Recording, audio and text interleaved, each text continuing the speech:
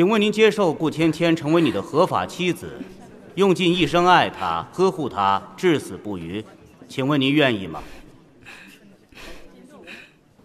我不愿意。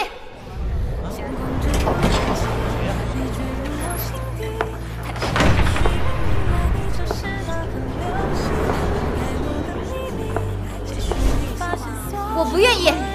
我是金希尔，这种又土又浮夸的抢婚老套剧情，居然会发生在我身上，哎，真是不必了，还不是为了台上那个自恋又讨厌的家伙。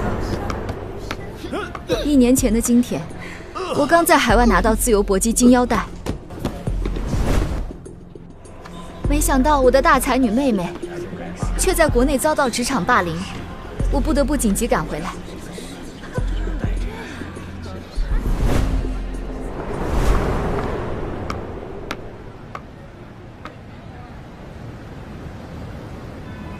就是这家无良企业欺负我妹妹，看我怎么收拾你们！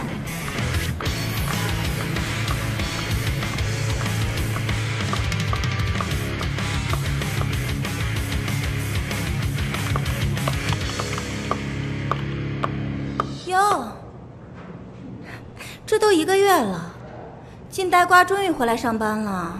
果然认不出来，我是双胞胎姐姐。你说什么？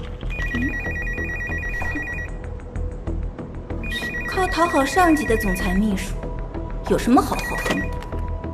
喂，你好 ，WE 美妆世家。哎，你有毛病吧你？说，梁阳强在哪儿？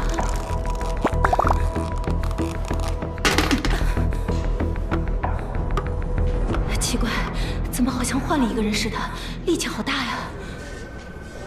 哎，金秘书。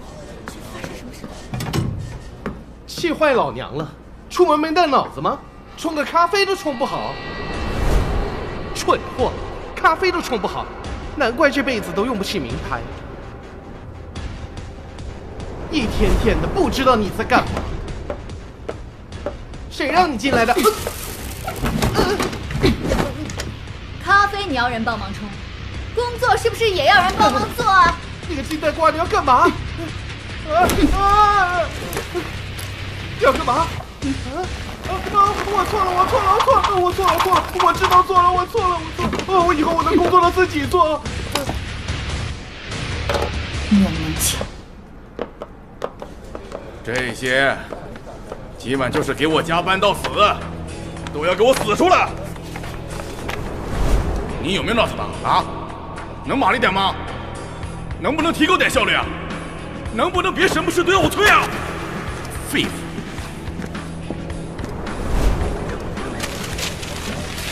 你现在不用加班了，以后大家都不用加班了，不逼大家加班了。看什么看？不用工作啊！啊，天天摸鱼，你做的这是什么工作？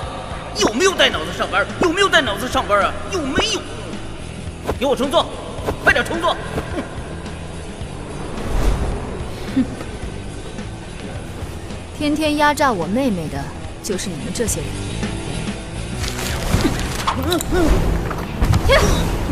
你干嘛？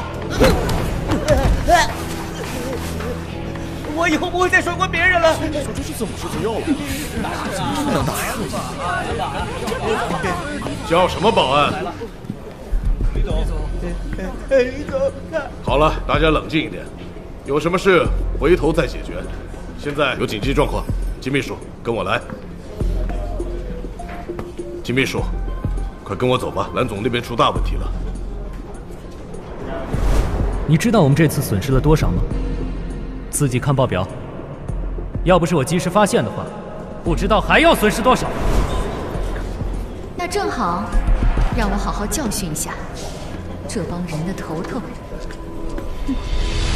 国外传来喜讯，霍顿市10家青年代表蓝晨先生荣获世界金融精英奖。在今日，因为父亲的英年早逝，他爷爷从小就培养他做蓝氏家族继承人。如今，他已是 WE 美妆世家有史以来最年轻的总裁，让爷爷安心在国外。蓝晨未来不可估量，而且目前未婚单身，他母亲一直在努力促成与顾氏集团的商业领域。蓝总裁，听说 WE 集团团最近内部财政出现问题，急需另外资本的投资是吗？您和顾家集团的千金顾芊芊是已经订婚了吗？请问和他们是什么关系啊？蓝总裁，听说你们集团最近内部财政出现了问题，不知道谁泄露了蓝总回国的消息。记者从机场追到集团楼下。很多记者吗？那不太会动手。金秘书，我们可不能打记者。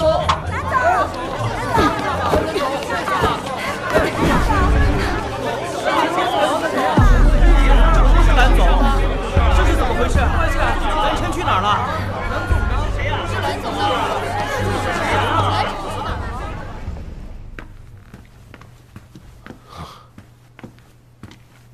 蓝总，欢迎回来。2分15秒。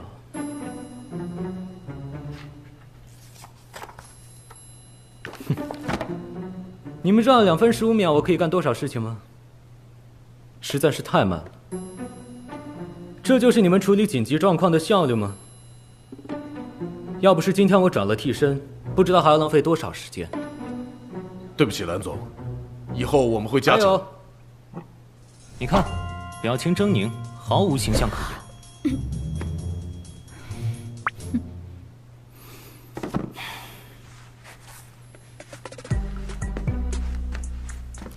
我不允许我的秘书会犯这种低级错误。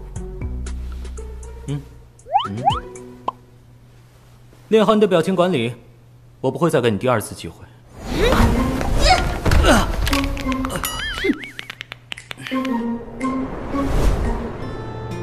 我与你穿过人海拥挤，像有着默契互相吸引。